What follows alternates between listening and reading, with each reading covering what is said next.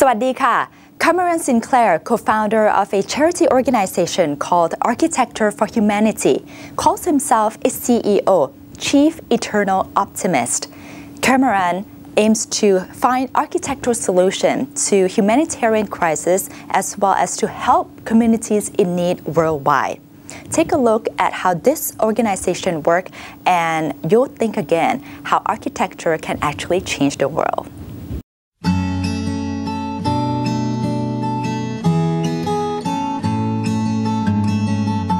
I never went to a famous building, I never went to a cathedral, I never got to go and saw big, magnificent architecture.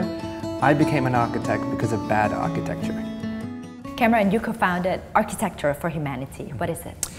It's an organization that gets architects, designers, and builders involved in humanitarian work around the world. We provide design and construction services to communities either post-disaster or in areas of poverty or post-conflict.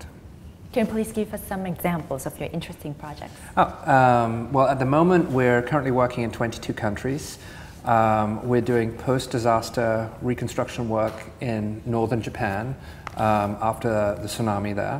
Mm-hmm. We are rebuilding dozens of schools and hundreds of houses in Haiti after the earthquake. And then we're working on a series of youth projects throughout Africa and throughout South America to tackle social issues. So we're using sports as a mechanism to tackle everything from conflict resolution to HIV/AIDS to alleviate poverty. So, how do you do it? Let's take the case of HIV/AIDS. Okay, in Kaielisha, which is a slum just outside of Cape Town, there's a very high instance of HIV/AIDS, especially amongst young people. Okay. There is very few doctors and very few medical professionals that can teach and to give information about this. It's also a very scary topic.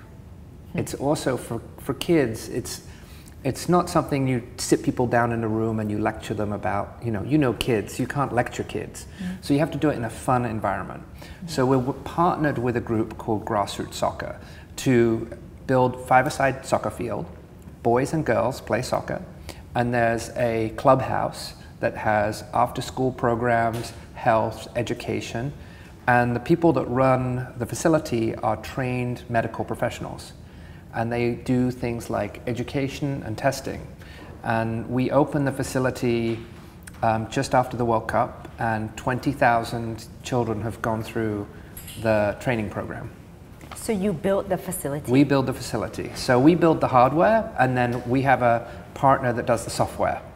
So you like a computer, we build the computer and somebody else builds the programs. And so we partner with local NGOs.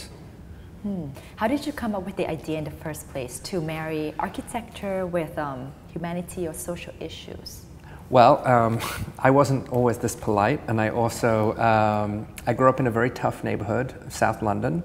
And I was kind of like, I was a little bit like Oliver, I was a bit of a street kid. And I lived in a neighborhood that was very, very tough, very violent, and very poorly built. And I became an architect because I wanted to change those environments.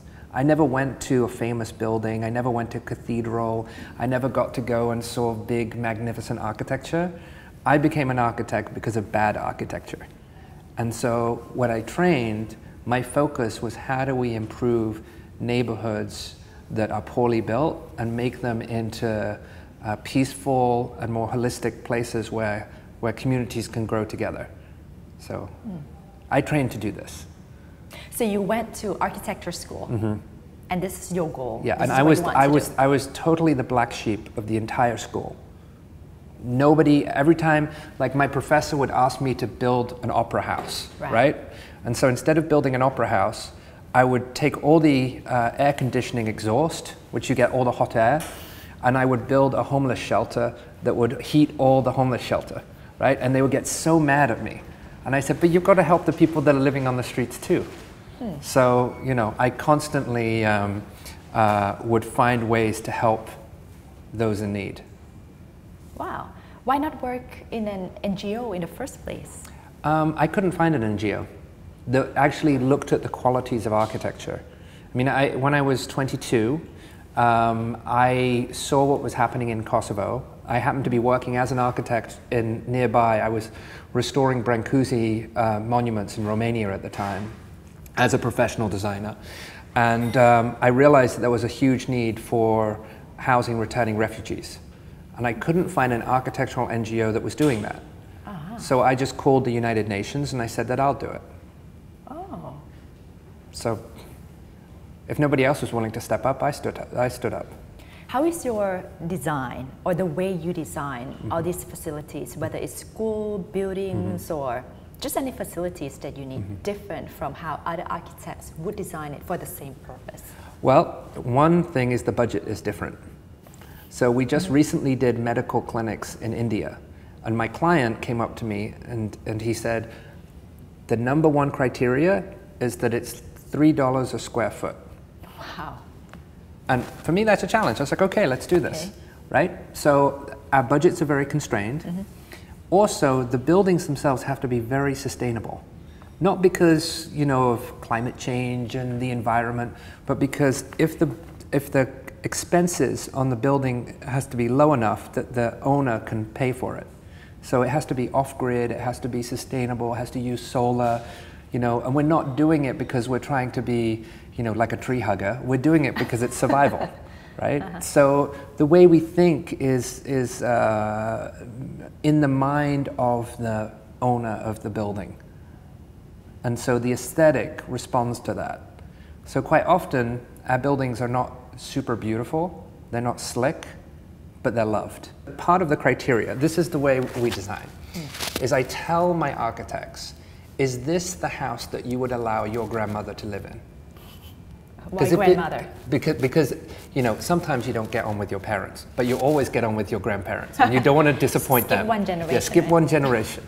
And if the architect can't honestly say, I would allow my grandmother to live in this house, then it's not good enough.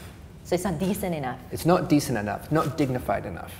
So even if you're working with someone who's very poor, who's homeless, who's destitute, you have to design for them with dignity. So you always have to think about, this person is just unfortunate right now, and we could build a structure that would make them feel like they were something, somebody, and that they could achieve something. It's almost like strong architecture is a signal of recovery. So it's our responsibility to design dignified and design well, because we're not just building a building, we're giving people the okay that it's time to recover.